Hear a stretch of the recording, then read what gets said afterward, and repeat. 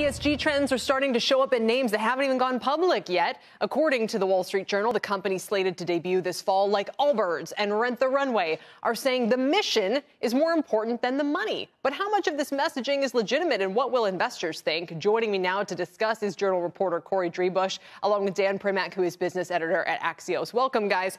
Corey, I'll start with you. Do they actually change the way they're doing business because of this emphasis? Well, for many of them, yes. It's not just talk. There's obviously some companies that are sifting through their business practices to find sustainable things to brag about. But for many of these companies, they were founded on this mission. And we're just seeing a new generation of sort of mission-founded companies, right, like an All, for example, or Chobani. Yep, and I think Warby Parker was originally, Dan, a B Corp. Is that still a thing? And how does that affect the way that they're able to raise money and go public? I mean, I have to be honest, it seems to me more to explain a story about the company and its personality than to have anything to really do with the way that it does business. Am I missing something?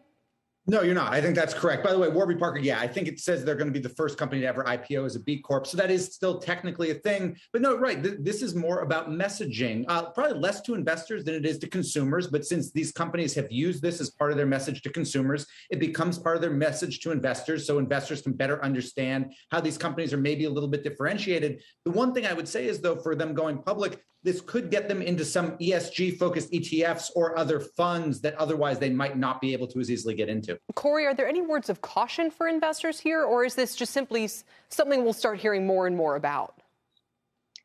I guess investors, besides just reading SEC filings to look at what the ESG focus is, I think we will be hearing more about them. And Public Benefit Corp, that's what Warby Parker is, Allbirds is, Lemonade, if you remember their IPO, that's a new type of distinction that they want to be, that you have a fiduciary duty to both your shareholders and some social good, like the environment. So that's something to think about. Right. One lawyer I talked to did say that that could come into play if there's an M&A offer on the table. Who do you need to have the best offer for? Oh, that's very interesting, because that's exactly where this sort of dual obligation could become a very practical reality for investors especially. Corey, thank you. Corey Driebusch for your time today. Dan Primack, thank you as always as well.